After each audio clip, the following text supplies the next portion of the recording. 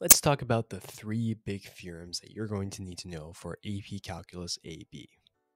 The first theorem that you're going to need to know is the intermediate value theorem, the second is the extreme value theorem, and the last one is the mean value theorem. So let's start by looking at the intermediate value theorem.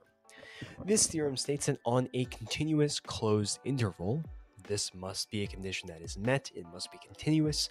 All we're saying is that all the function values in between the two function values of the endpoints must exist, must be hit. So if it goes from 1 to 3, every possible number between 1 and 3, real numbers, must be hit. Very intuitive. Now, the extreme value theorem, the second theorem here, states that essentially on the same conditions that are met, continuous on the closed interval, well, f will take at least an absolute minimum and an absolute maximum.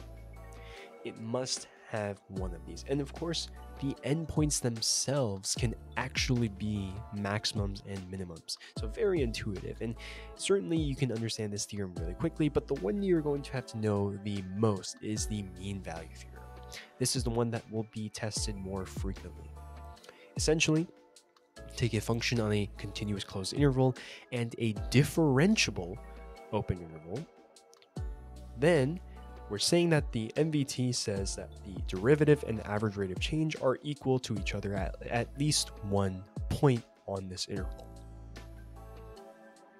So for problems here, we can try to solve for this point, given a function and an interval, such as x squared on the interval from 2 to 4.